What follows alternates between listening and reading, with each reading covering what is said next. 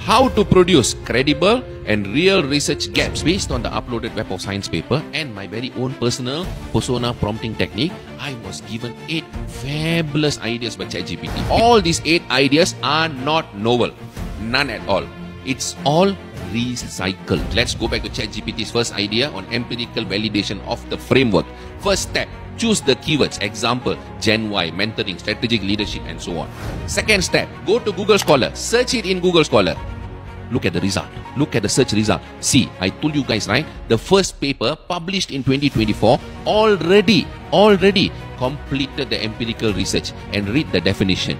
You can see all the variables mentioned by ChatGPT already highlighted. See that? So now, the most important third step to teach you how to navigate. We can snowball from the second paper.